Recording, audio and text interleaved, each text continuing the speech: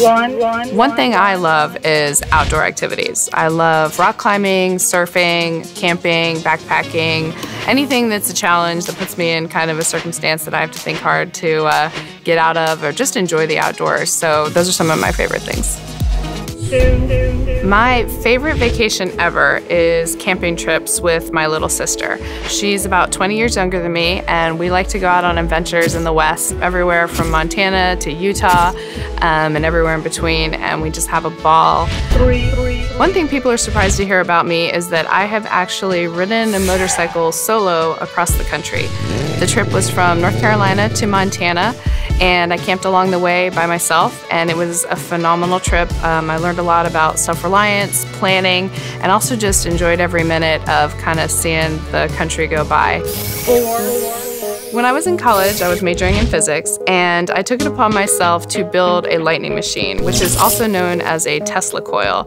It's a device that was invented by Nikola Tesla, and it produces actual lightning strikes that are fairly long. And I remember it was a summer project for me, and I invited a bunch of my friends over in college to check it out, and they were all completely baffled at, one, how I did it, why I chose to do it, but at the same time, I think they knew that it was near and dear to my heart. I'm kind of a geek at heart. I studied abroad in Ghana, which is in West Africa, and that trip was one of the most profound experiences of my life. It taught me the perspective that not everything that I had come to know so far in life was the same the world round, and that my experiences and my way of seeing the world was just one of many ways.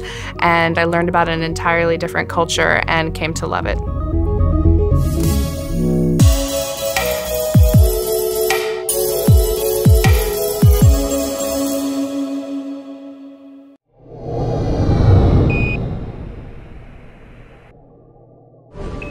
Subscribe for more space.